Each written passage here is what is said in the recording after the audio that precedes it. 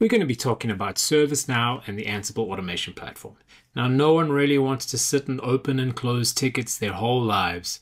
And this is where, if we integrate these tools together, we're able to bring a full closed loop automation and ultimately have full lifecycle management through ServiceNow and Ansible.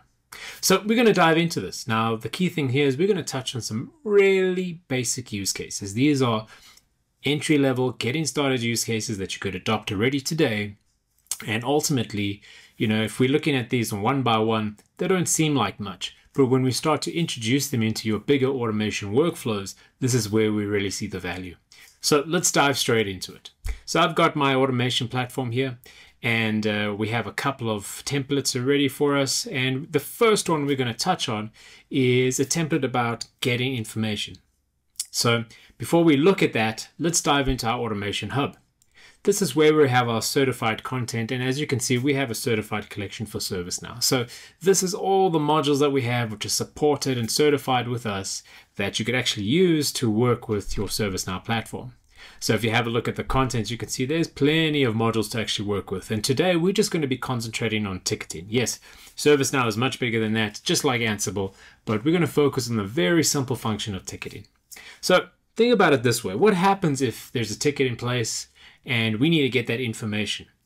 Well, that could be a very simple use case for Ansible where we can actually trigger a playbook to talk to ServiceNow to get the information around that ticket and ultimately do something with that information. So think about this. If we put this into an automation workflow for, let's say, to deploy software or to deploy the latest version of a container on our infrastructure, that information could actually be sitting inside of a service ticket. And part of our automation workflow would be to query the service ticket, filter out for that information we need, and obviously use that in the next stage of automation. So let's just go look at this very basic sample. So if I go to have a look at here on my automation controller, I can go into my templates, and let me just move over to my next set here. You can see that I have a template that's all about getting ticket info. So I'm going to trigger this guy here, and I already have a ticket to work with. So I'm going to put in my ticket number here, and we can query this. So now we're going to run a playbook, and ultimately this is going to ask ServiceNow specifically around that ticket. Let me have all that information, and then it's going to present us that information. So we can see the job's now completed, and we have our payload here. So if we dive into this payload, obviously we have a ton of information, and then we can see that this ticket was actually a networking issue. So it's a networking ticket. It's got some kind of BGP error, etc.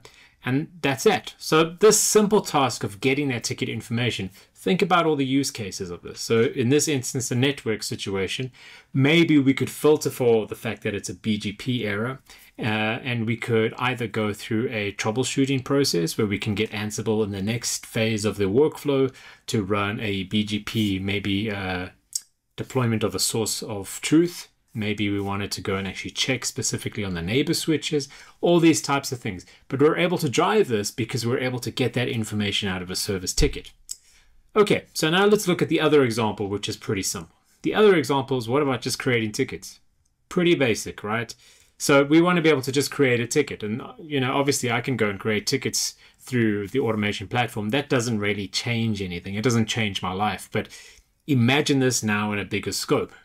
Imagine we're doing a multi-stage network upgrade, or we're doing upgrades on our application loads. And should something fail, well, we want to be able to handle that. So part of a failure condition inside of like a workflow could be create a service ticket. And this is where this type of thing would be ideal. So let's go and just run this as an example. We're going to go and create this. I'm just going to say, this is a test. All right, and we can submit that. And now we're going to go and do this. So this should go create basically that ticket. Now remember, again, very simple use case, but in the bigger scheme of things, this could be incredibly powerful in terms of notifying your teams what's going on during your different application deployments, or perhaps provisioning, or anything that you're automating at scale. So let's go have a look to see our service platform here. If we go and we refresh ServiceNow, we should have a brand new ticket. There we go. So the ticket's been created. That's all we needed to do. All right. So at my last example here, we're going to do something a little bit different, right? This is where we're talking about ticket enrichment. And why this is different? Well, sure, we can create a ticket, we can update a ticket, we can gather ticket details like we've seen. But part of the power between, using ServiceNow and Ansible is the fact that Ansible is a multi-domain automation tool. So apart from the fact that it can orchestrate and work with different tools from that perspective, because we can dive into different domains, we can talk to network environments, storage, infrastructure, cloud. This means that we have quite a big grasp in terms of being able to gather information. Now imagine you want to go and enrich a ticket where the network has failed. So someone has logged a ticket to say network failure. Cool. That's great to know, but we don't really have anything else. And typically we would have to go and talk to our teams to go and find out information. But we could codify that. We could tell Ansible to go and get all this information for us and enrich that service ticket so that now our teams already have everything at hand and they can dive immediately into actually resolving the issue.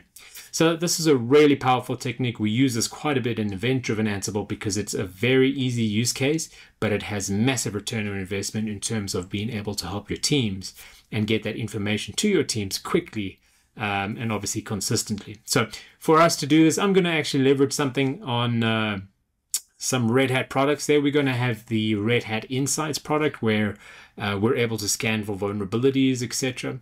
I've got that running, and obviously I have an environment, and we're going to go and have a look specifically for a, let's say, InfoSec type of use case. I've been notified that there's a CVE in my environment. I don't know anything about it. I don't necessarily want to log into Insights. Maybe I don't have access because I'm not looking after that environment, but we're going to be able to get the information to our teams, right? So we're going to do that. So we're going to go now and dive into our Insights. Let's go pick a vulnerability, and then from there I can show you how we're going to get that information, and we're going to push it into ServiceNow, enriching that ticket effectively. Really easy to do. Okay, so we have our Insights here, right? We can see we've got a system sitting inside of Insights, and we can now go and navigate to see our advisories. So we're going to choose our content, we're going to dive into advisories, and here we will have a list of advisories that are affecting our specific systems.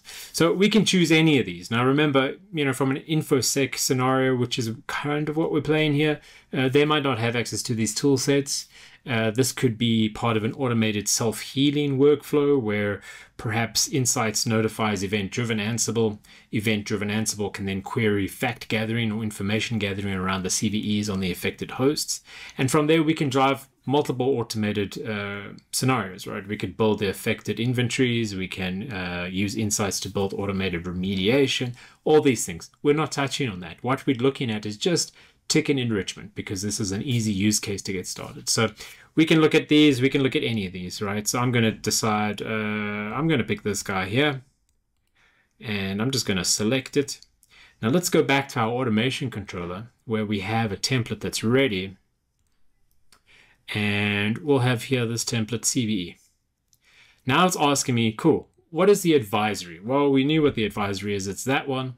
And ultimately, it wants to know what my credentials are to actually access the service. Likewise, we want to be able to talk to the APIs, gather the information for our ticketing system, and then, provide that. So I'm going to log in here. I'm going to provide the details there.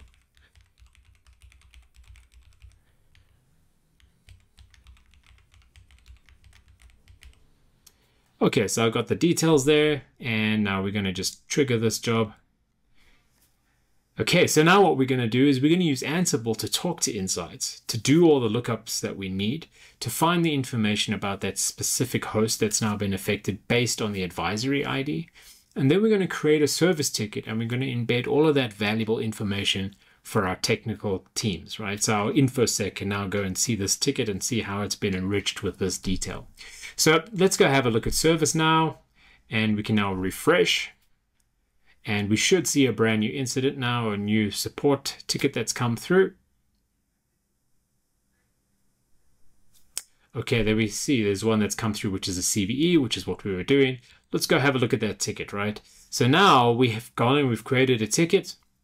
And part of that ticket is we've gone and actually gathered a bunch of information around the the specific CVE. Now, this is stuff we've gathered from external tools, right? So you can see here, there's the description of the CVE. We've got a bug fix report there. We even have the access to a knowledge base so we can go and look about it, right?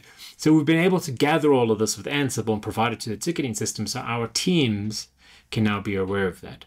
So even though we're dealing here for insights, because Ansible is multi-domain, the idea is the same. You know, whether it's a third-party vulnerability scanner and you're querying that, whether it's querying devices on the network and pulling that information together, with Ansible, we're able to get that through, we're able to filter it, and we're able to provide that into a ServiceNow ticket, and ultimately enriching the ticket for our teams and allowing our teams to have all the information they need so they can actually start working on the problem as opposed to trying to go find this information.